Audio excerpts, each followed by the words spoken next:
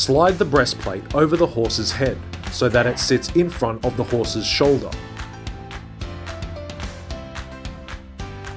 You should be able to get a hand's width on the wither. The top straps can then be fastened to the dees of the saddle. They should not be fastened too tight so that the breastplate is pulled off the shoulder, or too loose so the breastplate drops too low.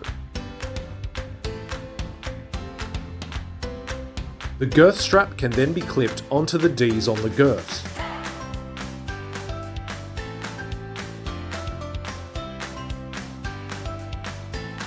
You should be able to get a hand's width between the horse's chest and the strap to ensure that there is space for movement between their legs.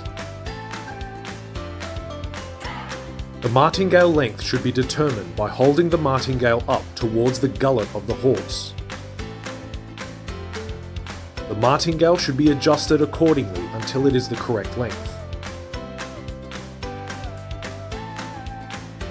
Each rein can be threaded through the martingale rings.